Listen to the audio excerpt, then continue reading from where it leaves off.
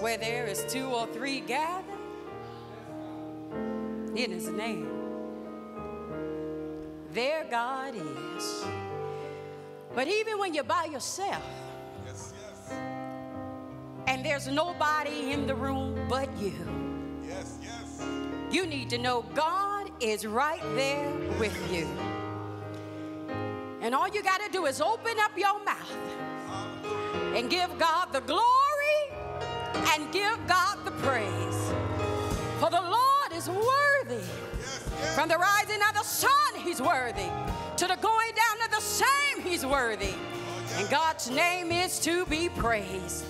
I don't know about you, but I'm so grateful for the name of Jesus. How excellent is that name? That name in which souls are saved. That name in which sickness and disease is healed. That name that is above every name. That name in which every knee shall bow. And every name shall confess, or person shall confess, that name, Jesus is Lord. Something about that name causes demons to flee. Something about that name, it can change the atmosphere. Something about that name helps you to sleep in the midnight hour. Anybody out there know anything about that name? Sometimes you don't even know what to pray for. But if you can just say Jesus, how many of you know that the Spirit will make intercession for you? Sometimes we don't know how to pray, what to pray. Sometimes you can't even utter the words from your mouth, but I thank you, Lord, that your soul is so connected to ours. Your spirit is so connected to ours, that you know what we're going through, you know what we're feeling. I lift the name of the Lord with you wherever you are. We come to worship God. We come to give God praise. We come to press pause for a moment and remember that God is the reason why we live. It is in Christ that we live, we move, and have our being. Nobody but God, who has shown his love for us, that while we were yet sinners, Christ died for us. God is deserving of our praise, deserving of our worship. So while the psalmist says, let everything that hath breath praise ye the Lord. Can you just give God praise right where you are? I can't see you, but I know you can see me. But better than that, God sees you. Can you just lift up your voice to the Lord? Can you say, thank you, Jesus? Thank you. Can you give God praise for all the things that he's brought you through? All the things that you worried about that did not come to pass. Even when you found yourself in the furnace of affliction, God was right there with you, keeping you. Hallelujah. Praise God that God has the power to keep us in the fire. Hallelujah. To keep us in the flood, that we may not die, that we may not drown. God is that kind of God. Beloved, I am so grateful and thankful that God is able to unite us through technology. I thank you for inviting me into your home or on your job or in your car, wherever you may be. And I'm so grateful that the Spirit of the Lord is not confined to brick and mortar, but the Spirit of the Lord is wherever we are. And I'm so grateful that the Spirit connects us all over the world. So God bless you. I ask that you do a couple things. One, make sure that you're praying and interceding for your church, praying and interceding for our community, and praying and interceding for our world. Even when things look out of control, God is always in control. And we serve a sovereign God. We don't always understand why. We don't understand what. We don't always understand how. But we will not lean to our own understanding. We will trust God. We're talking about the one who created the heavens and the earth. God did not need to consult us. But God is all wise. And so we trust in the Lord. I want to ask you also, make sure you share this video. It takes only a few seconds. Share it with someone. or tag their name in the video. Make sure that you speak back to me. I know I can't see you, but speak back to me. I can feel your vibes. I can feel your spirit while I am worshiping and while I am ministering unto you. And at the end of our worship, I do ask you, for those of you who are able, to please consider giving a financial gift to our ministry. We're believing that God is going to meet our needs and that God is going to meet your needs. Amen. Before we begin with the word of God, let us pray.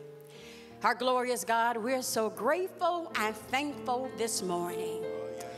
Thankful, oh God, that we are safe and secure. Safe and secure in your arms. Even in the midst of a pandemic, oh God, you are just as much with us today than as you were yesterday. Lord, I pray for those who are watching, who are weary, who are fearful, who are fretful. I pray for your peace to come upon them right now, for your peace to fall on them. That peace that comes from knowing, Lord, that everything is going to be all right because you are indeed in control.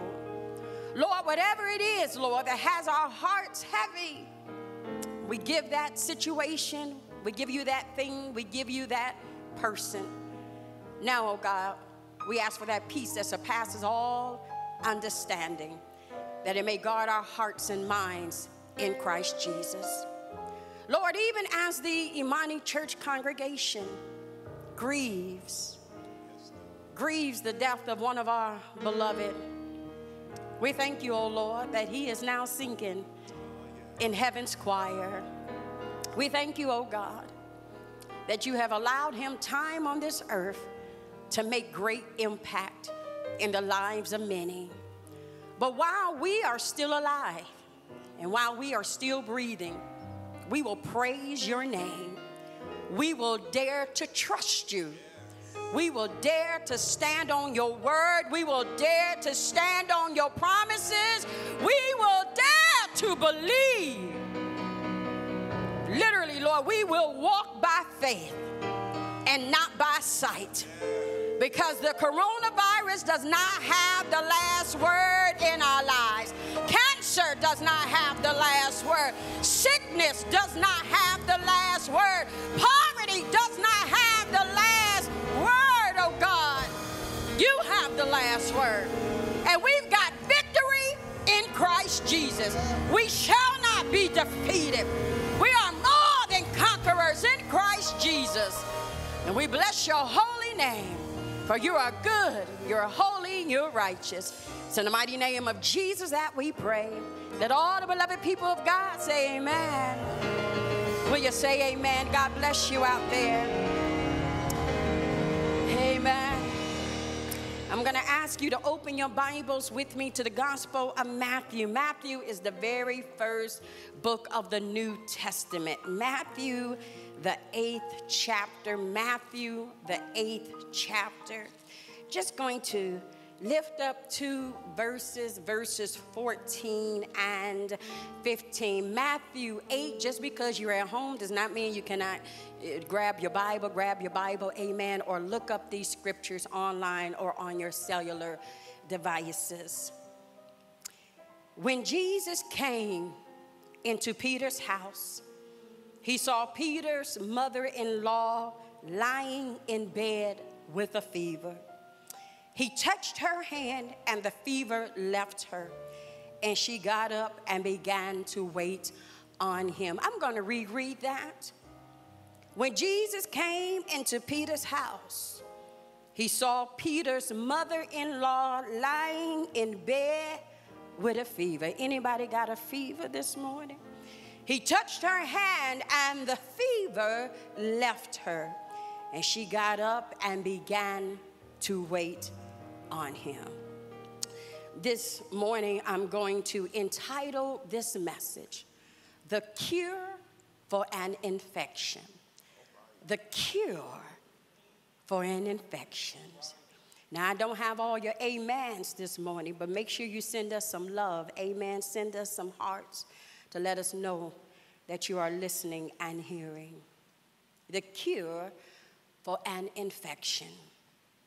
Peter, one of Jesus' 12 disciples, appears to have a problem in his home. While he was out following Jesus, sitting under his teaching and learning from him, there was something going on in his home. Peter, having been called by Jesus, called to be a fisher of men, answers the call of God upon his life. Yet there seems to be a situation that he has not dealt with in his personal life. Peter, the one who has witnessed firsthand Jesus' power to heal the sick and cast out demons, has not even invited Jesus in to heal a situation in his home. How is it that Peter has been out ministering with Jesus but unable to minister at home, praying for others, yet failed to pray for what was going on at home, devoted to helping others become free, yet neglecting to take care of his own? I wonder how many of you are followers of Jesus, considers yourself a disciple of Christ, a child of God, one who has been called by his name, faithful to God's service. But like Peter, you got a problem in your home. It's a problem that you have not dealt with, a problem that you have overlooked, a problem that appears to be insignificant, so you have given it no time and no attention. Someone watching this morning has a situation brewing at home, brewing on your job, brewing in your relationship, but you haven't realized it because your mind was so focused on Jesus, so focused in other places that you failed to recognize what was happening right around you. Focus on church when we were able to assemble together. Focus on your ministry, focused on your call, focus on your spiritual development. But real talk, for a moment, beloved, have we allowed ministry? Have we allowed church? Have we allowed service or our pursuit for the things of God to cause us to neglect our responsibilities and commitments in other areas of our lives? Real talk. Maybe our personal dreams, maybe our careers, our goals took precedence over other areas of our lives, such as our marriage, our children, our finances, and even our health. Now, don't get me wrong. There's nothing wrong with church or ministry. Nothing wrong with pursuing your dreams and your goals, but when those things that we do becomes a means of avoidance of other important things, my brother, we've got a problem. When we are so focused on Jesus, so focused on other things, that our homes and our personal lives begin to suffer the impact of our distraction or avoidance, we are indeed headed for a crisis. Let me ask you a question, if you mind. Now that many of us are shut in during this pandemic, what has the Lord revealed to you that you have left undone? I'm not talking about your neighbor. I'm not talking about your brother. I'm not talking about anybody else in your home. What have you left undone? What has the Lord revealed to you that has been neglected, ignored, overlooked, or minimized? And now you realize, I've got a problem on my hand. In our text, Peter's mother-in-law is lying in bed with a fever. If we're not careful, we'll just breeze over her story because after all, it's just a fever.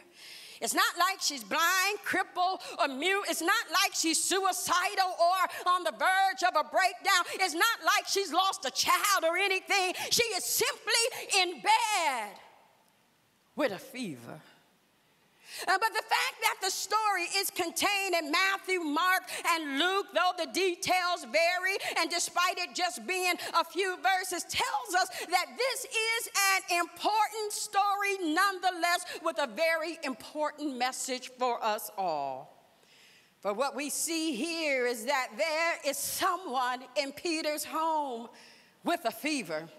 Maybe Peter didn't see it as significant, but notice that the moment that Jesus walks in the door and sees Peter's mother-in-law lying in the bed, incapacitated with a fever, he immediately heals her. The problem that we have, beloved, is that we brush things off that need our full attention because we see it as insignificant. We see it as a minor problem. We see it as just a hiccup in our plans. We see it as too small to be taken seriously. Oh, but the fever that Peter's mother-in-law was experiencing was a sign. It was a sign. The fever was a sign, and signs cannot be ignored because the purpose of a sign is to alert you, is to guide you or direct you. Signs have meaning. They convey a message to us. And Peter's mother-in-law's fever was trying to tell Peter that there was an infection somewhere. Beloved, there are signs all around us trying to give us a message, and too many of us fail to see what the signs may be pointing to. Your child has become antisocial and withdrawn. That may be a sign that constant arguing and bickering in your relationship, that may be a sign you keep getting overlooked for the promotion. That may be a sign unexplained aches and pain in your body. That may be a sign. But because we often fail to heed the signs, what had the potential, listen to this, what had the potential to be healed quickly or resolved quickly because it was neglected and overlooked, now becomes life-threatening or threatening to your family, threatening to your relationship, threatening to your health, your peace, and even your joy. How many of you have overlooked signs that were right there in your face, telling you that something is wrong, but my focus was somewhere else? Focused on Jesus, focused on the call, focused on the career. Peter's mother-in-law has a fever, and it was a sign that she was dealing with some sort of infection in her body. But as long as the fever was ignored, the infection had the potential to grow into something more harmful. There again is an infection in Peter's home. Now, we don't know the cause for the infection or if the infection has the potential to spread to other members of the family. However, there doesn't seem to have been any worry on Peter's end. But we have no record in this particular passage of Peter attempting to pray for his mother-in-law. There is no account of Peter soliciting the disciples for prayer, nor does Peter ask Jesus to heal his mother-in-law. Mind you, Peter has witnessed firsthand Jesus healing all manners of sickness and disease. But Peter does not seek healing for his mother-in-law because after all, it's just a fever. And so the question is, when do you invite Jesus in to fix what's broken, to heal what's hurting, or to cure the infection that is lurking somewhere in your home? When is the right time to call him in? Could it be that Peter has neglected to inform Jesus of his mother-in-law's fever because of pride? After all, Peter is a disciple of Jesus. In fact, he is a part of Jesus' inner circle. Peter can't tell Jesus that there are signs of an infection in his home because that may make Peter appear incapable of managing his own home. There are preachers out there who can preach the paint off the wall, but they got a spouse at home with a fever. There is an entrepreneur out there, an entrepreneur doing their thing, making a name for themselves, but you've got a teenage child with a fever. And some of you are working hard and grinding and serving and taking care of business, but you yourself, you've been working with a fever, too prideful to take time out to get some emotional or spiritual help. How many of you have got a fever in your home that you have not dealt with? But Peter can't dare bother Jesus with his personal issues because he cannot appear too distracted by home and then perceived as having too many problems to be used by Jesus, for he has been called by God, and so he cannot allow home life to get in the way of his mission. And so Peter devotes more time and attention with Jesus trying to heal other people's lives than those in his own home that are in need of healing. He spends more time praying for other people's situations but neglects to pray for the problems at home. He is busy following Jesus from town to town and going from synagogue to a synagogue.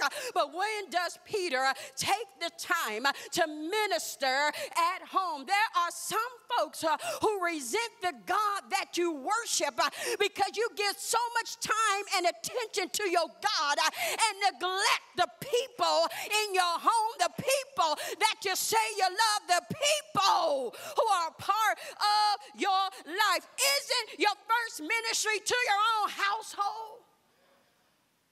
Isn't it? I'm just asking you a question, and I'm not talking about neglecting God or the church or your calling or your ministry or your business or your career, but rather inviting the power of God into your home in order to deal with the infection that all the signs are pointing to.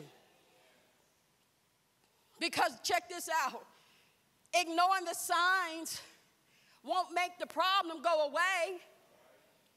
It just allows the problem to grow bigger and become more damaging. Do you hear me? Send me some hearts if you hear me. Who's got an infection in their marriage? You guys have had a fever for a long time. It's been pointing to you that something is not right. Who's losing their child to an infection? It's obvious that their behavior is changing and their grades have been dropping. Who's got an infection in their finances? You ignore it, and you just ignore it, and you just try to name it and claim it, but really it points to some bad spending habits. How many of us are dancing and shouting, quoting scriptures all day on social media, but we got an infection in our home? Maybe you're not Peter. Maybe you're not Peter, but you're like Peter's mother-in-law.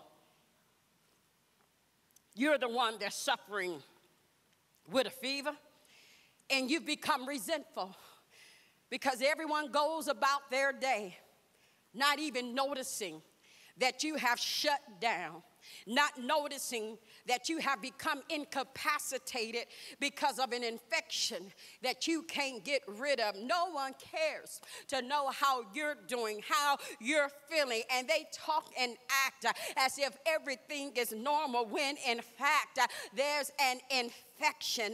And I believe that even in the house of God, there are many that sit in our churches that have a fever, serving in ministry with the fever, preaching from the pulpit with a fever, and we choose to ignore the few infected people because there are too many other people and things that need our attention.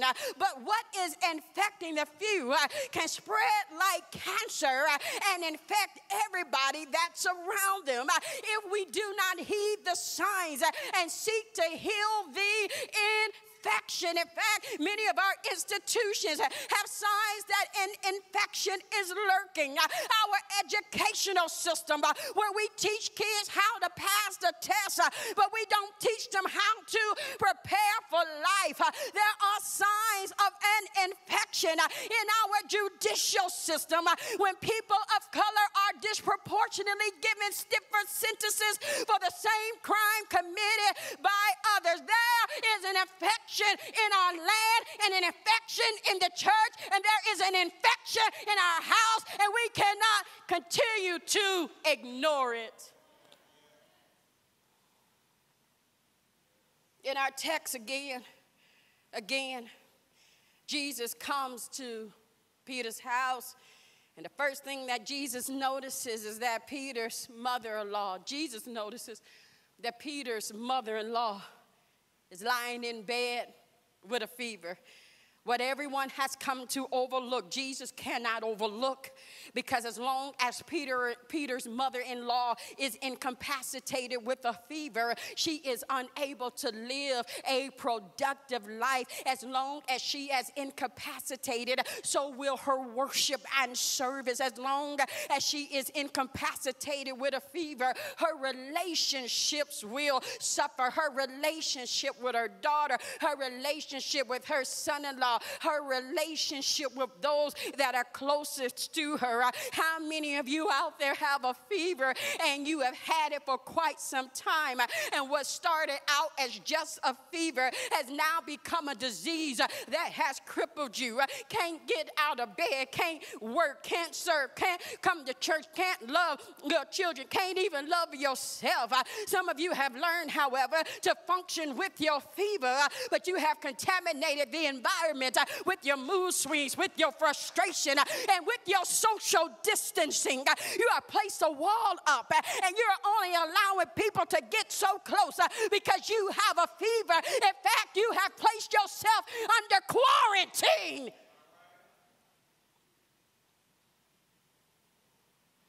But Jesus, I'm so glad that Jesus ain't nothing like us. But Jesus immediately went to the mother-in-law. He touched her. Because understand this, Peter cannot continue to serve on the outside and neglect the problems that are on the inside of his home. Let me repeat that. I'm talking to somebody out there. You can continue to serve on the outside, but you're neglecting the problems that are right there in your home. I've come to discover that some people use church. Yes, they use ministry and they use religion as an escape from home, an escape from their responsibilities, an escape from their commitments. But the evidence of God in my life is not simply by what I do for God, but also for what I allow God to do for me. Don't you know that He heals my life? He restores my hope. He renews my strength. He sets me free. He empowers me to overcome. He gives me rest for my soul. He brings peace into my life. He wipes all my tears away. He gives me a fresh start. He gives me a new beginning. He fixes all that is broken. He mends every tear and rift in my relationship. Is there anybody out there watching who understand it's not only about what you do for God, but what you allow God to do for you? I'm glad that you serve and that you worship and you post all these sweet little posts all day. But what are you allowing God to do for you? Some of you don't even like being home. You can't stand being home locked up inside. Because now you got to face yourself. Now you got to deal with children that you have been able to ignore. Now you got to look at that man or that woman in the face every day.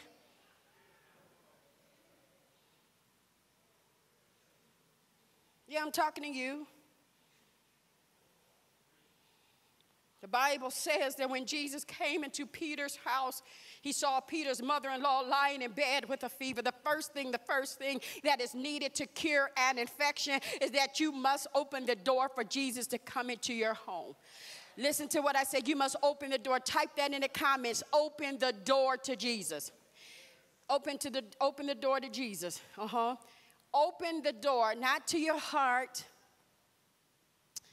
Open the door to Jesus to come into your home. I know that sounds simple, but a door must be open for him to come in, and you must give him all access into your life. You must give him access into your personal space. You must allow him to come into your mess so that he can help you clean things up. You have to allow him to shine the light in those dark places. Do you notice how a dark room hides dust and dirt? But then you open the blinds, you open the curtains, the sunlight comes in, and you see stuff that you didn't see before. And what you rather do, just close the blinds and close the curtains? But you got to allow him to shine light in those dark places in order to expose the source of the pain, the source of the bitterness, the source of the infection. Jesus comes in and immediately he goes to the mother-in-law because her fever indicates that there is an infection lurking. Let me ask you another question, beloved. If Jesus were to come into your home, now in Peter's home, he went directly to Peter's mother-in-law. But if Jesus were to come into your home, where would be the first place he would go? Where would be the first place he would stop? Where's the place where the infection lurks? Because understand, Jesus cannot dwell in an infectious place. That's why when he came into Peter's home, before he spoke, before he rested his feet, before he did anything, he went directly to the source of the infection, Peter's mother-in-law. And someone needs to open the door and allow Jesus in. Allow him into your marriage. If you're dating, allow Jesus in. Now, you might be on a search for somebody else soon, but allow Jesus in. You're trying to heal it with counseling, and I believe in counseling. We need more folks in counseling, but you also got to open the door for Jesus to come in and to heal it. You have to invite Jesus into your heart. You've got to invite him in to the source of your infection, whatever is going on in here, whether it's unforgiveness or resentment or animosity or anger that resides there, whatever it is, you got to allow Jesus to get in there. You've got to do it because this is a matter of life and death. And you open the door again by inviting him in. I'm so amazed when I talk to people. So many people struggle with prayer. Pastor Humphrey, they sit in my office, they sit before me, and they struggle with prayer because they don't know what to say. And oftentimes I have to tell them, say to me what you would say. Say to God what you would say to me. Say to God what you would say to your best friend.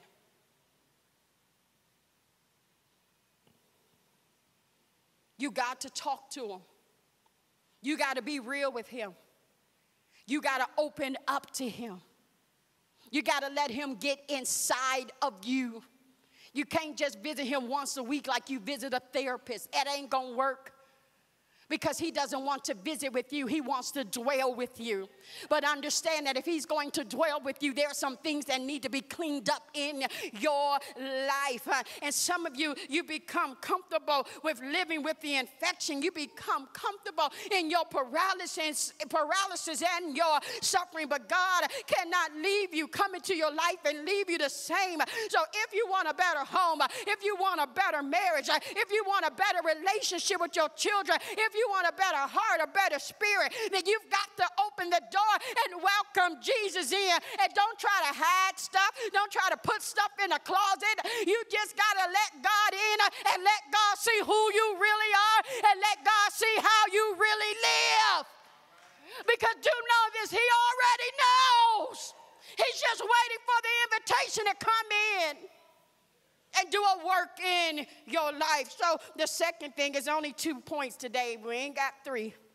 So the second thing that is needed to cure an infection is close and personal contact with Jesus. Close and personal contact with Jesus. Jesus touched her. When was the last time you were touched by God? Has he been close enough to touch you? Jesus' touch was to let her know that there's a better way to live. His touch was to let her know that life is worth living. His touch was taking her pain away, and his touch was showing her just how much she meant to him. I know you believe in God. That's not the question. That's not the issue. But are you being touched by Jesus? Because of what used to hurt you so badly shouldn't still be hurting you today. What used to make you so mad shouldn't still be making you angry and causing you to throw tantrums. Because when Jesus touches you, he empowers you to get up out of your situation. Some of you have been in the church forever with this infection, but Jesus touched her and she got up. Somebody has been incapacitated by a fever for far too long. Your relationship and your health, your strength and your motivation has become non-existent, but Jesus is right there to get you up out of your pit. Jesus is right there to bring you out of the darkness and into the light. Jesus is right there to breathe life right back into you. Somebody out there that's listening, you need to be healed.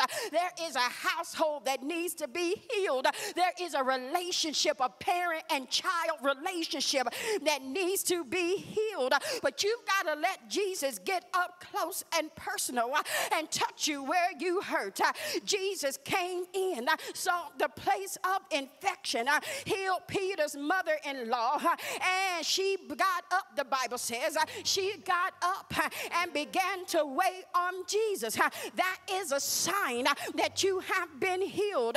When you can now turn your heart and your affections to truly serve Jesus, to truly serve your family, and to truly serve those that you say you love. Beloved, I'm glad that you worship Jesus, but now it's time to let him in. I know that you like to sing songs to him, but when are you gonna let him in? I know that you believe in him, but when are you gonna open up the door and let Jesus in? Let him into your personal space. Don't treat Jesus the way you treat other folks. You let him in, but you only let them into a certain room of the house because they can't see the other areas because the areas are off guard. There are rooms that's open to the public, and then there are rooms that are hidden. But Jesus says, if I come in, I want to have all access to the basement, to the attic, to the bedroom, to the family room. Is there anybody out there who understands that Jesus wants to come into your life and heal your fever and heal your infections?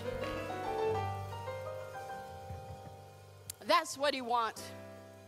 This playing church, just coming, shouting, screaming, and then going back home, going back to that place we don't even want to be, working all that overtime because you don't want to be there, because we don't want to deal with the issues after work. Got to go stop at the bar and have a few drinks because I really don't want to face what's at home. But we call ourselves children of God. And we got all these unresolved issues and conflicts. But now it's time to not just believe in God, but let God in. Let God see you for who you really are.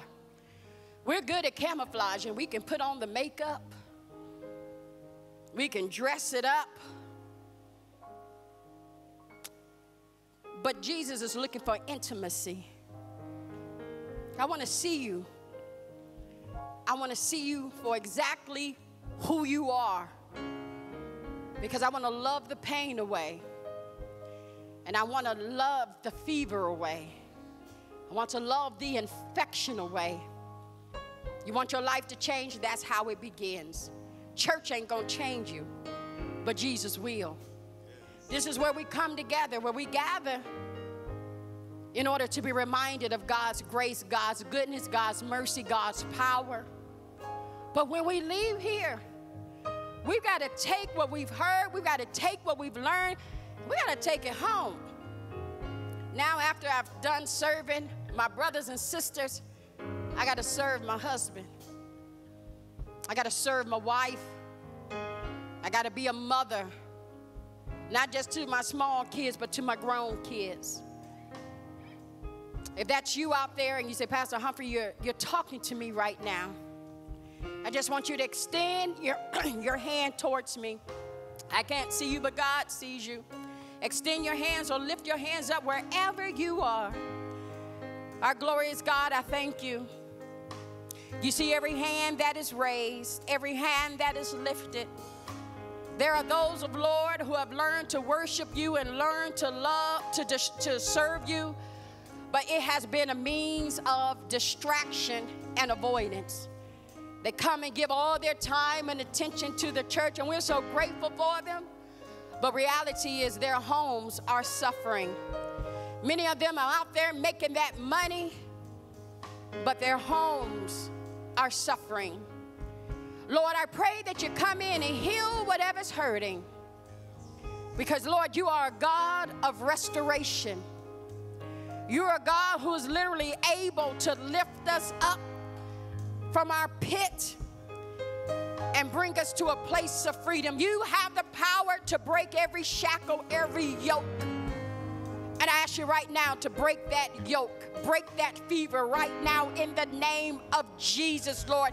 Heal their homes. May their homes be a place of light. May it be a home of love, a home of peace, a home of joy. Where the Spirit of the Lord is, there is liberty right now, oh God. I ask that you invade their homes, oh God, and that your Spirit will rest, rule, and abide there, oh God. And I pray that it will be a place where chaos will cease in the name of Jesus. I pray that it will be a place where conflict will cease in the name of Jesus. I pray that it will be a place where sickness and disease cannot dwell in the name of Jesus. Heal every heart, heal every mind, heal every soul, heal every child, heal every marriage, whatever it is that has us bound and unproductive and unfruitful in our homes.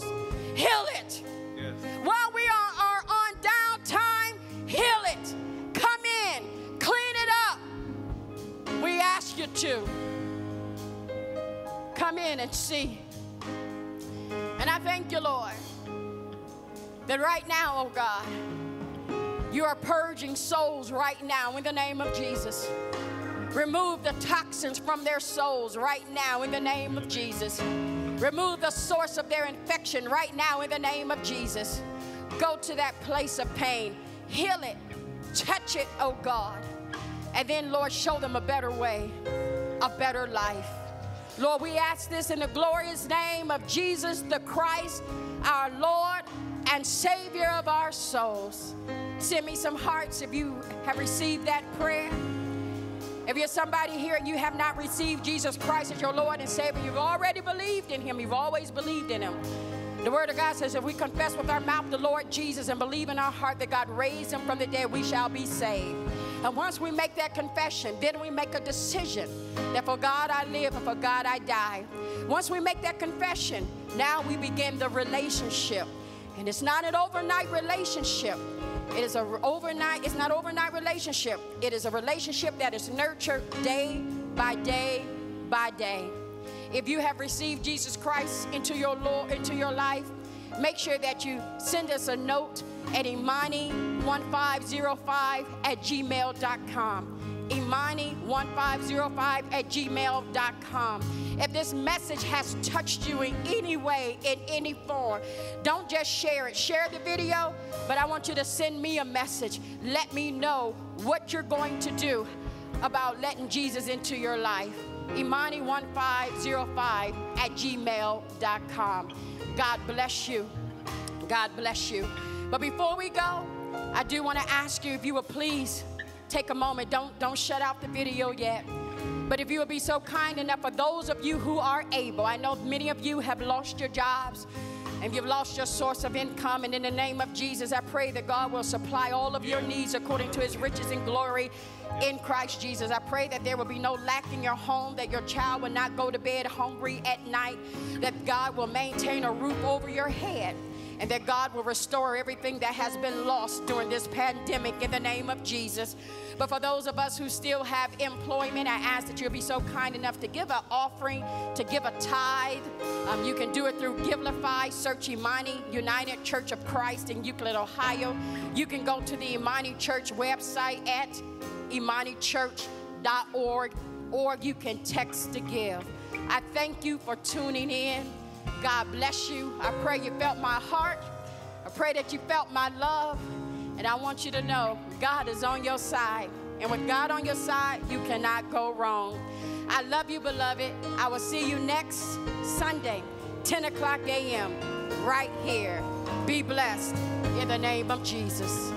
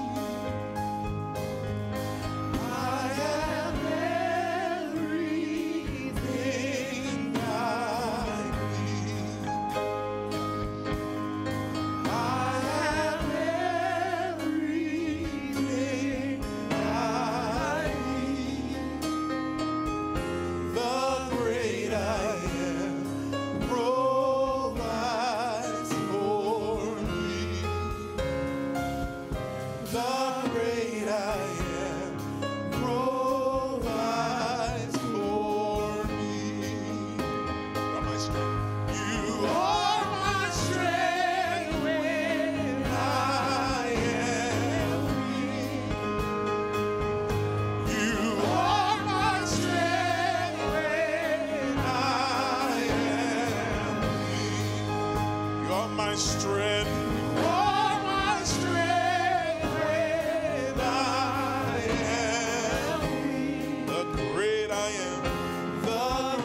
I am weak.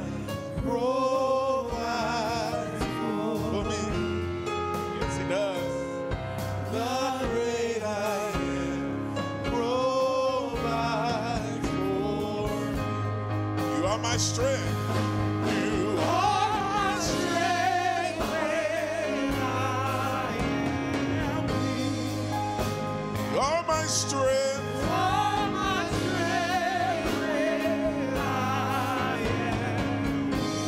You are my strength.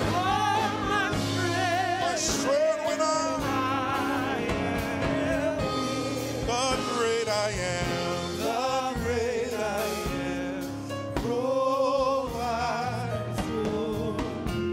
Yes, he does. The great I am. The great I am provides for me. I have everything I need. I have everything I need. Everything, everything, everything. I have everything. Thank you, Jesus. Yes, thank you, Jesus, for everything. Everything.